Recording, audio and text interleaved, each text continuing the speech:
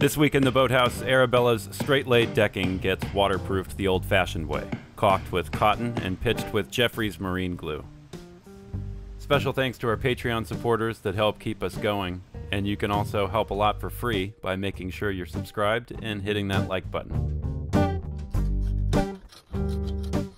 And over in Bob Emser's shop, where he's building Victoria, Arabella's tender, he recently had a volunteer start prepping the boards that we sent out a while back. And he also devised a 3D pointing system to get the measurements off the half-hull model to make a line drawing. Follow Bob's progress on his YouTube channel, The Art of Boat Building. The link is in the description below.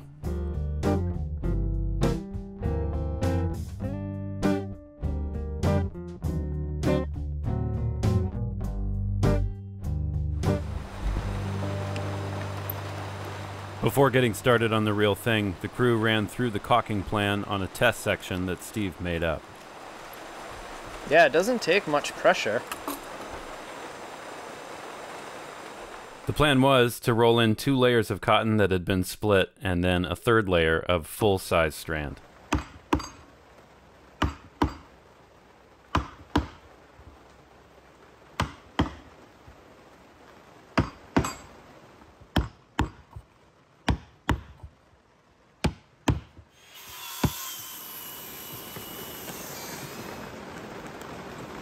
That's a good amount of cotton. I think that seems really good.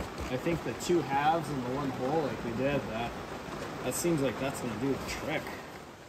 As caulking got underway on deck, the first challenge in the pitching process was just getting it out of the container. There we go. This is definitely the easy way to do this. Well, maybe I'll flip it. And then like once you get the metal off it, we've got to get it into like yay-sized pieces without them going everywhere.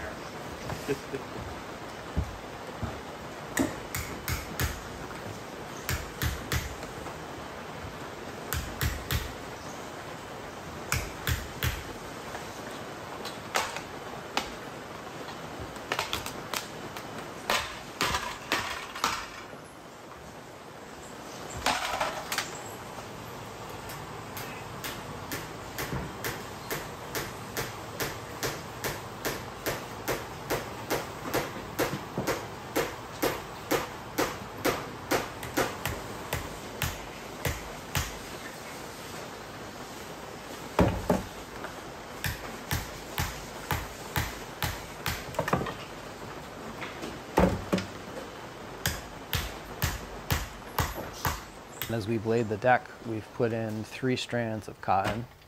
So the first strand is a split, just rolled in. And the idea with that is that it gets driven all the way to the very bottom and fills in any little gap down there, and will basically come to a point. And we roll in another half above that and hammer that lightly down, well, moderately lightly down, and set that in the bottom. And then a 3rd layer on top that gets tucked and looped in the more traditional fashion and hammered down hard. And this creates a really tight, hard, deep cotton gasket, which we are hoping will keep the deck tight and rigid and keep the water out for many years to come. I remember when this was just a ball. Yeah, me too. I remember when this was a tree.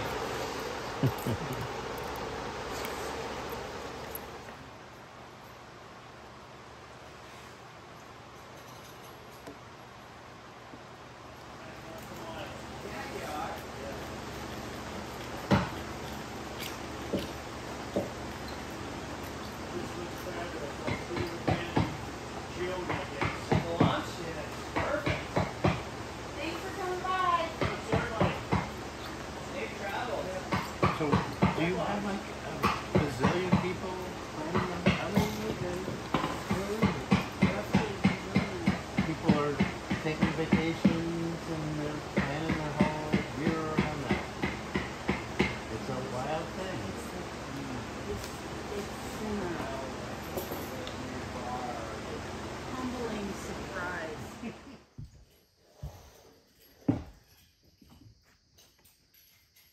Next morning, Steve thought to take another look at the sample piece to double-check the cotton from another angle.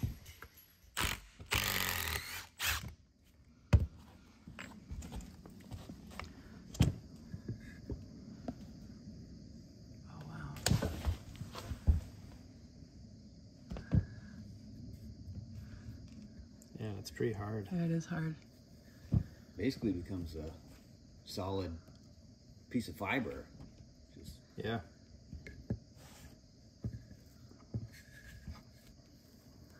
And then as the planks swell, it will be like a gasket. It will make indented, Yeah. ideally. Like it didn't, And we then didn't swell the This planks is the yet. one that wasn't set.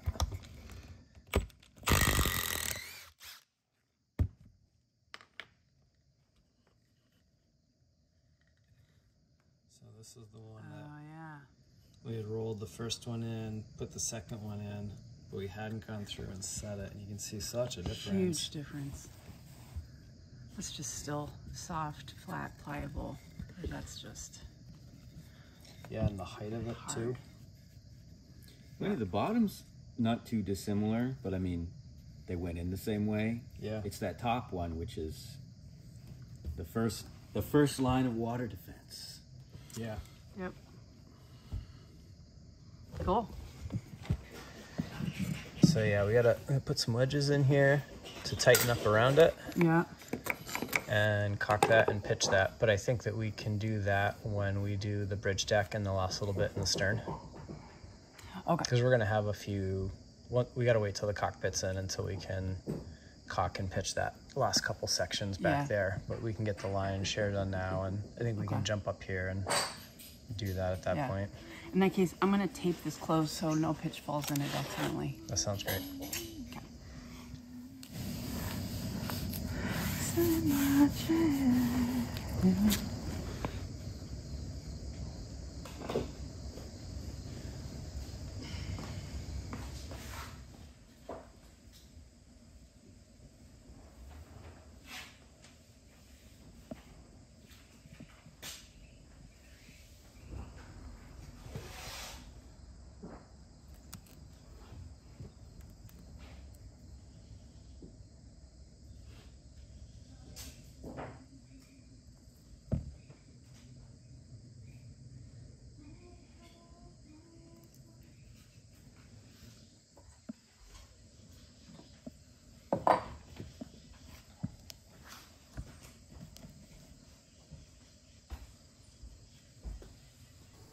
So far, we've not faired or caulked the hull, and we get questions about that all the time, about why we haven't caulked and faired the hull.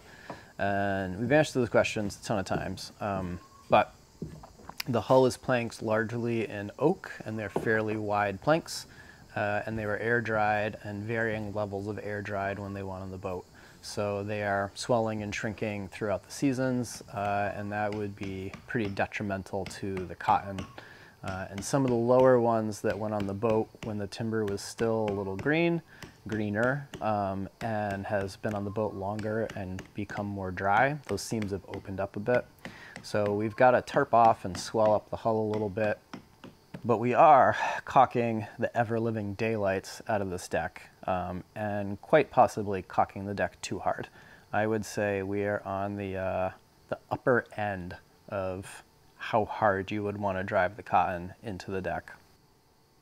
And the reason that we're caulking the deck now is that the deck and the hull, although they're both made of wood and they both keep the water out and they both are sealed with cotton, it's kind of like the same reason that your house has a different material for the roof than it does for the walls. They do same things, they keep the weather out, they keep the house dry, but they live in very different environments. So the hull, you know, large percent of it is going to go underneath the water. And so that's going to get very heavily saturated. Those planks are going to swell until they are tight up against each other and physically can't swell anymore. That's what will be stopping them, is because they just can't swell anymore because they are tight against their neighbor. And the sun never really shines directly on the hull, you know, first thing in the morning and at the end of the day, and some reflection on the water, but it's not just baking in the sun. Now the deck, on the other hand, is very rarely, if ever, immersed in water, and just bakes in the sun.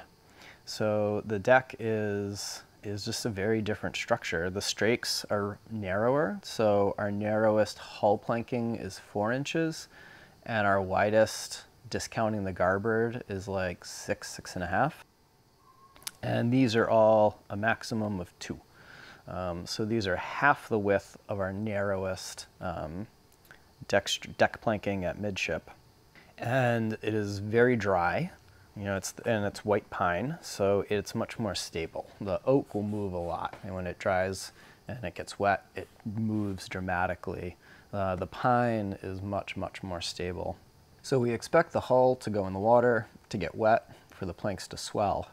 We expect the deck to never really get much wetter than it is now, and possibly get drier depending on where we take it. So because of that, we're able to caulk the deck now and fill the seams. And the other thing that lets us do is it lets us start to put coats of oil on the deck. It takes a few days for each coat to soak in and dry, and we want to put literally as many coats of oil onto the pine as the pine will absorb. So by putting the deck on now and getting it caulked and getting it pitched over the next 6-7 months, we can just slather coats of oil all over the deck. So cool, my goal is to get the side deck on starboard caulked and pitched today, and I was like, there's no way we're gonna finish caulking and pitching all that today, and boom, we were caulked and pitched. So I gotta find the scraper blade for the heat gun. I think that's gonna be the trick for these big globs. I bet. Before we get down to final scraping. I know we can like heat up a putty knife with a torch and do that, but I think just having a heat gun blowing on it might be better. Give it a try. All right, Jack, so you gotta take off, right? Yes. You don't want to call in sick? Call your boss tomorrow and be like, hey man, I can't make it. Boss. I'm an independent contractor, but I scheduled a job. No worries. This is a huge help having you come down. I mean, you basically single-handedly caulked that whole side deck. As usual, like, wasn't the plan, but it ended up being that way.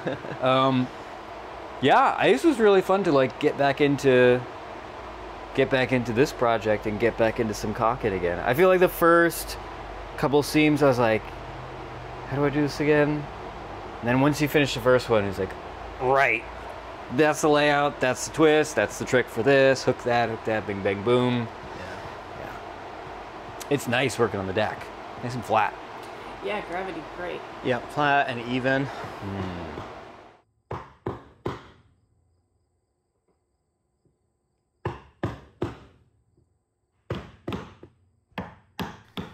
I hammered cotton all day yesterday. It was literally, I worked on port, and I still have to go through and harden up the foredeck here, but it's like a little after 7 in the morning, and I don't think the neighbors would appreciate me wailing away on a caulking iron on a Sunday at 7 a.m. So we'll wait on that a little bit. And David and Aaron are coming in today, and they're gonna help me pitch. So I'm hoping that we'll be able to get the rest of the deck pitched today. We still have a little bit of work to do around the cockpit and the stern, but if we get this pitched, the lion's share of the deck work will be done. It should be really nice. Some people seem to think that all laid decks leak right out of the gates or very soon after. They're not worth doing. They call them leaky laid decks. I've been warned endlessly. So we'll see how the deck does. Maybe we will have a leaky laid deck. But from everything that I've read, if you use very dried wood, which we have, it's been air dried in the shed for almost 6 years now, and it's clear and quarter-sawn, which it is, and you build the deck structure strong enough that it can handle a very hard caulking job, and you caulk the daylights out of it and do a good job pitching, which we've certainly caulked the daylights out of it, and we're doing our best we can pitching. We should, in theory, have a dry deck. And I really, really can't overstate that we are caulking this deck very hard, and we will not caulk the hull nearly as hard or as with much cotton as we are doing the deck. And if you are doing a repair on a boat or you are building a new boat, I would do some serious thought before you wail on the cotton to the degree that we are. We're driving it hard, and I think she can take it. Maybe the deck will explode. We're going to find out. I don't think so. it's I don't want anyone to watch us just beating away on it and think that that is exactly what you should do. If your deck is built for it, I think it's what you should do on a new boat like this. Thinner deck planks, anything like that, be a lot more careful.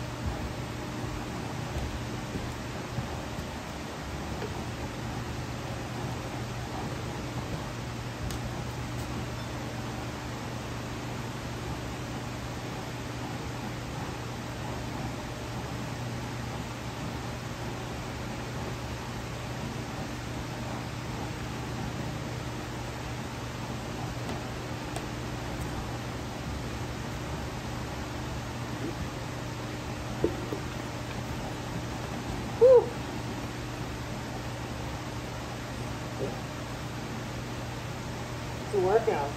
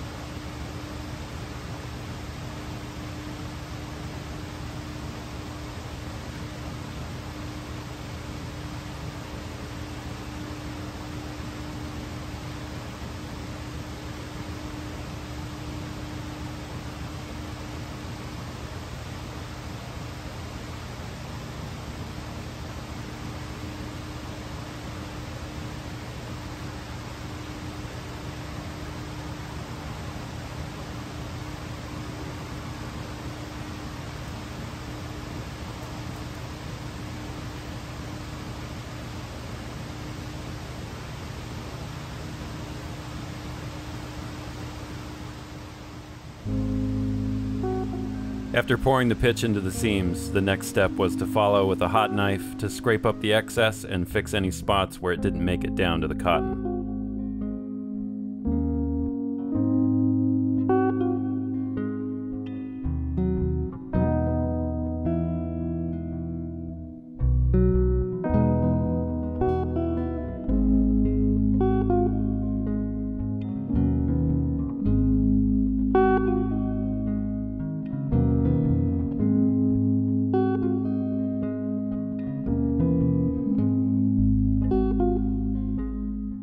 And the pitch that got collected can be reheated again for the next round.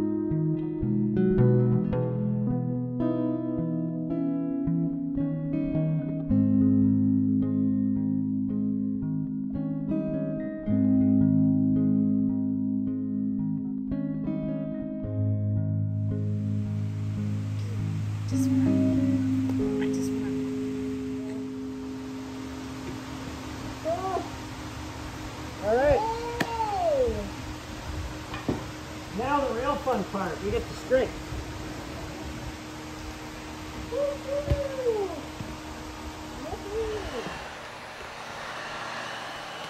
One of the really nice things about it is how easy it is to fix and maintain. So what you see us doing right now with heating it up, pushing the putty knife into it, that's exactly what you would do. So say for some reason down the road we had a deck leak that was in here somewhere that we found. The first thing we would do is come up here, heat up the putty knife,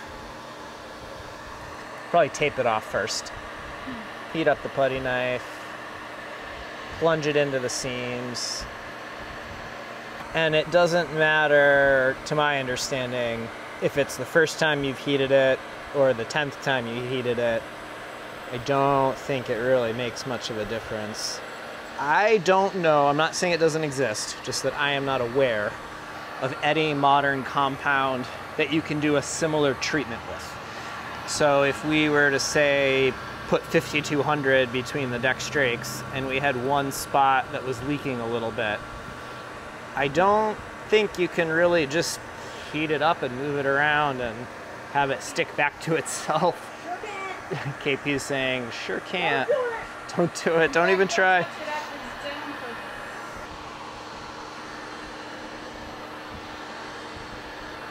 So after doing the bilge with Carolyn, I knew that pitching the deck was going to be a messy affair, and there was no way on earth I was going to be capable of pouring hot pitch quickly and neatly into all the seams. And I knew we were going to have to scrape them, and I was optimistic that once they had been scraped, the tape would pull easy. So we went out on a little bit of a limb, and we taped, and I'm very happy that we did, because it's making this whole process a lot easier. We can be pretty messy with the pour, we can be pretty messy, as you can see. I'm basically covering the whole deck black here. And then when we pull the tape, it's great. It leaves us really nice pitch lines, so it's a lot less to scrape and clean up. It was a bit of a pain to do, but I think cleanup wise, scraping wise, I think it's gonna make all of that a lot easier. And if you notice, we haven't got the bungs yet. One of the viewers is making them for us, and we're still waiting on them. So we needed definitely to tape, because if we got pitch into the bung holes, we would be in trouble. And thank you, Hunt, for making all the bungs. He did all the dungs for the deck. Thank you, Hunt. Saves us a ton of time. So taping, I've been really happy with, and I would definitely recommend it. Yeah. It's not something that I had ever seen done before or heard of anyone doing, but it seems to work well. So we found that, although it doesn't look it at this moment, the tape's usually pretty easy to pull. There we go. And we've been trying to pull it before it's totally set up.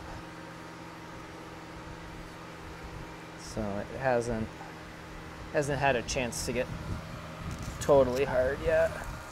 So you can see all the seams here are still raised, and you know, we obviously didn't tape right up to the corners, and we got some stuff there. So the plan for that is we just gotta let the pitch sit for a few days and let the surface harden up on it. And then once that becomes a bit tougher, we'll be able to just scrape it. And that'll be the final treatment for the deck. We'll be going through and scraping the final fairness into the deck, and scraping all the pitch nice and flush.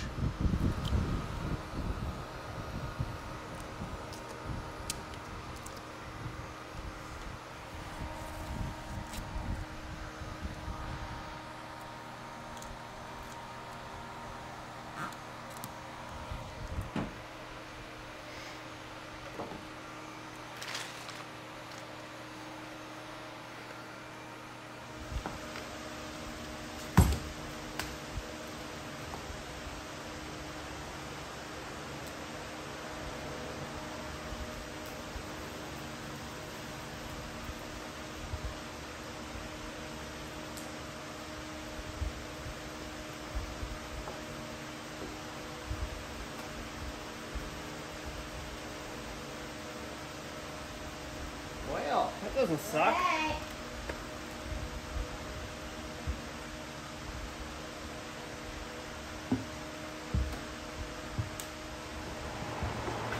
And then hang tight, I have something for you. Well, thank you. Yeah, It's good to meet you. it was a pleasure. We'll come back I a do little too. longer next time. Yeah. I forgot that these were promised. These were promised. Nice.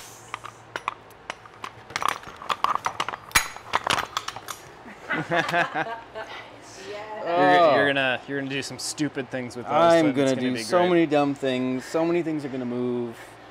It's great. All these things are so strong. I love it. Well, thanks. what do you think Steve would do? That's the problem. Well, that doesn't leave a lot of leeway.